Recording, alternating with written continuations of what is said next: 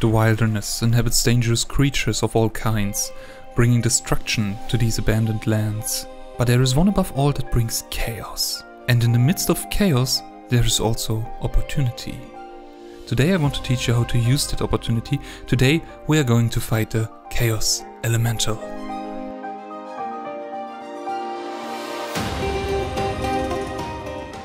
Before we begin though, I have to warn you. The Chaos Elemental is located in the wilderness and therefore you can be attacked and killed by other players. Only bring items that you are willing to lose, because at some point you probably will.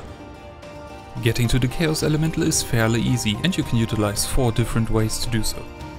The first is by teleporting with the wilderness levers that are located in Edgeville and RD. When pressed, you will be teleported to the deserted keep, located west of the Chaos Elemental.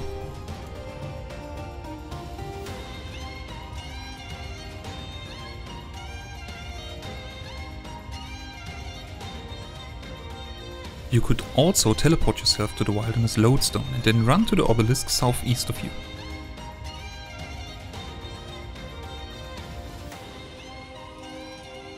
The obelisk is able to teleport you to one of the others at random, so it may take you some time before arriving at the northeastern one. Unless, of course, you have completed the hard wilderness diary, which will allow you to choose your destination. All high-level players who have at least level 90 in magic and access to the ancient spellbook can use the Anakaral teleport that will bring the user to the ruins just south of the Chaos Elemental. And last but not least, you could, of course, simply walk there. This is probably the safest, but also the slowest way of getting to the boss. Personally, I prefer method number 1. It's pretty fast and so far I had no problems with PKers. Whichever method you will use, I would advise you to go on a low populated world, as it will improve your chance of survival. Speaking of survival, there are a few things you should know about escaping player killers. If you attack another player in the wilderness, you will get skulled, meaning a skull will appear over your head, and if you die, you will lose all of your items. This also means that when another player attacks you, they are the ones getting skulled. However, there are a couple of ways to trick you into becoming skulled even if this was not your intention. This topic could be a video on its own, so I will just give you some quick tips on how to stay safe out there.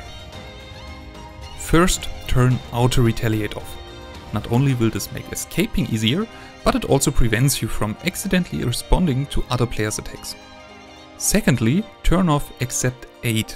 It can be abused by other players to drain your prayer points and therefore disabling your Protect Item prayer. While we're at it, use the Protect Item prayer as it will protect one additional item on death. Additionally, eating a Fury Shark also grants you a protection buff that will protect one item on death for up to 1 minute after being eaten. In total, combining the Protection prayer and Fury Shark will allow an unskulled player to keep 5 items on death. But what should you do if you get attacked? Well, if you didn't get teleblocked, you can use the obelisk I mentioned earlier to teleport you to a depth of the wilderness where you can use an emergency teleport. Another escape route opens up if you've completed the Spirit of Summer quest. Jenika's Ring, a quest reward, allows you to travel to the Spirit Realm at certain locations. One of these locations can be found northwest of the Chaos Elemental at the Magic Axe Hut. If teleblocked, however, you could try to run into the Rogue's Castle and strip your persecutors off, followed by logging out as soon as you can. This requires you to be out of combat for at least 10 seconds. As far as the requirements go, the Chaos Elemental is a fairly easy boss, so level 60 plus combat stats and equipment should be sufficient. Using range or magic will make the fight a bit easier though. The Chaos Elemental possesses the ability to teleport you around, and being able to hit it from afar will result in a lot less running and a lot more attacking. As always, you'll find links to the Runescape wiki in the video description below, which also includes ranged and melee gear setups. If you want to risk the lowest amount of money possible, I would recommend you to use a range setup with a dragonhide armor set such as the blue or royal dragonhide, as they are always pretty cheap. A full royal dragonhide armor set, for example, costs about 30,000 GP.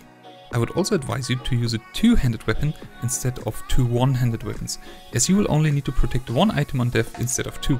In case you prefer using magic, something like the Lunar armor set or better will do just fine, but comes at a higher risk value. Before you head into the wilderness, you can also click on the skull icon in your equipment interface to see the items you would lose on death. Ask yourself if you'd be okay with that. Your inventory should include a couple of prayer and stat boosting potions, as well as food and, if you want to, an emergency teleport, as well as a fury shard. You should also consider that the Chaos Elemental is able to remove equipped items and put them in the player's inventory. If this is already full, nothing will happen, so in order to keep it filled, you could use food like pizza or pies and bring a beast of burden to refill your inventory if necessary. After all the precautions and preparations we took, the fight itself is surprisingly easy. Neither does the Chaos Elemental have difficult mechanics, nor does he have an enormous life pool. With only a little over 70,000 HP, you should be able to kill it fairly quick. His standard attack shoots an orb at the player that will deal either melee, ranged or magic damage. It is not possible to tell which of the combat styles is going to hit you, so it's generally advised to pray against magic, as this style has the highest accuracy. Occasionally, the Chaos Elemental will also use one of its special attacks. The first one is a teleport, where it will randomly teleport the player around while he is within a 20 square radius around the Chaos Elemental. This attack doesn't pose any direct threat and is just supposed to confuse the player. With the other special ability, he will bring madness up on the player, forcing him to unequip his main hand weapon as well as up to 3 other equipped items.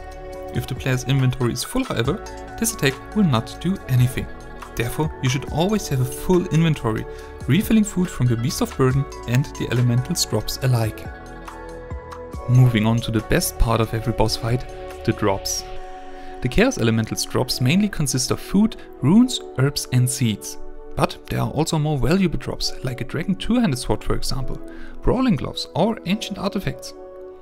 In addition, the boss also has a 1 in 128 chance to roll on the Ancient Warriors drop table that is also accessible by revenants.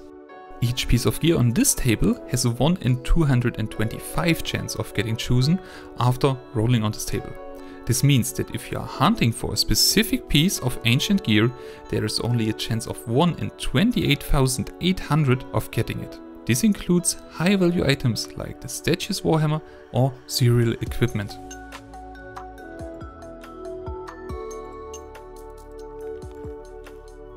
I wish you the best of luck avoiding those PKers, and if this video helped you learn anything new, please consider leaving a like, it really makes a difference. If there is anything else RuneScape related I can help you with, or you would like to see a video or a guide on, let me know in the comment section below. For now, good luck and farewell.